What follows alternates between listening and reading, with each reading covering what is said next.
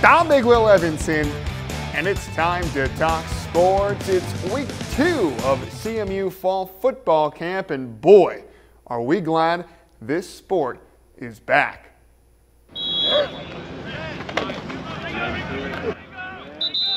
Boy, it is great to have football back, and it's back here on the campus of Colorado Mesa as the Mavs are getting ready for what they hope is an improved new season. It's just been fun watching these guys starting to compete at the level that is expected.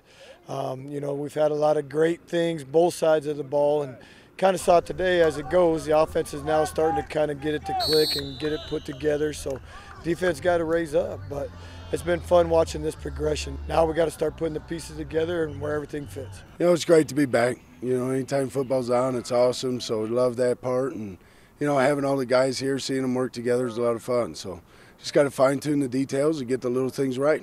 Football is a game of inches, and the little things matter if the Mavs want to win more games than last year's 4. But with 2 weeks to go before the season starts, there's still plenty of work to be done. I love what's going on right now. We have changed as a team. We've got guys that are in it for the right reasons, pushing each other, learning how to practice, and we talk about it every single day.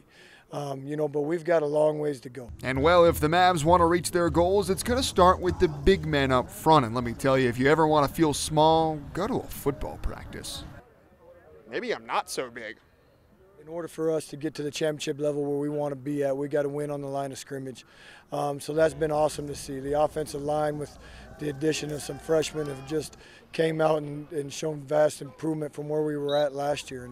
And we've got to do a great job of being able to run the ball and then protecting the quarterback for us to be successful. Yeah, we all think that this line's got a lot of potential, but that's what it is. They got to prove it. And that's just where we're at, and that's what I'm trying to push them. We're trying to push them like that every day, that we say we got potential, but we got to prove it. We got a lot of potential all over the field, honestly, just with some of the athletes. But, we got to do it day in and day out and do it right. Day in and day out. There's only 17 days until CMU sees Texas A&M Kingsville lining up against them. The Mavs are putting in the work to make sure they do it right. Reporting from heaven on earth, the football field, I'm Big Will Evanson. Well, from one CMU football to another, the Mavs soccer team is also at practice preparing for their season in 2 weeks. The CMU soccer team is back on the pitch and putting in work for a new season. Before the new year begins, the Mavs are in Utah this week for a preseason scrimmage with Utah Valley. But once they're back, the focus will be on improving off of last year's 9-7-1 record. We're fitter than we were last year, but we still have a long ways to go. A lot of new guys, so just trying to get everybody used to one another and kind of up to speed on our system and how we play. So we're very much a work in progress at this point. I think we're expecting a lot of improvement this year. Last year was a little rough season, a little hiccup in the development years. But I think this year we have a great group of guys coming in, and from our old guys that are coming back.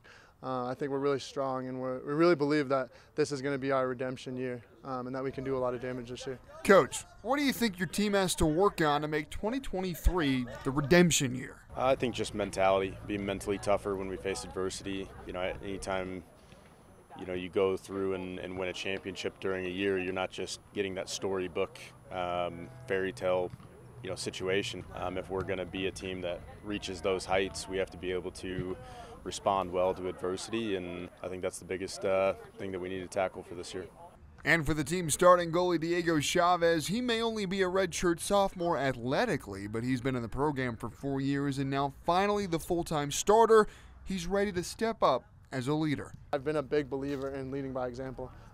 Throughout these trainings, I like to be the one working the hardest. If I make a mistake, I'm going to work the hardest to make that mistake right. I'm not going to be the one to tell somebody else to do it, because it's really easy as a goalkeeper to do that as well, to just sit back and be like, well, you should have done this or you should have done that. It's one of those things where you got to be like, what, as a team, what can we do together to fill that role? So, and I think this team has all that it takes for that exactly. So it's not really hard to lead a team that's easy to be led. You know what I mean? And there's a lot of leaders on this team. It's not just me. So it's easy to just come together as leaders and just be like, hey, what do we need to figure out? If all of our starting 11s are leaders, then it's easier than anything else. So. Game 1 versus Texas A&M International on the 31st is on its way, and the Mavs want to start hot. That's all my time for sports. I'm Big Will Evanson.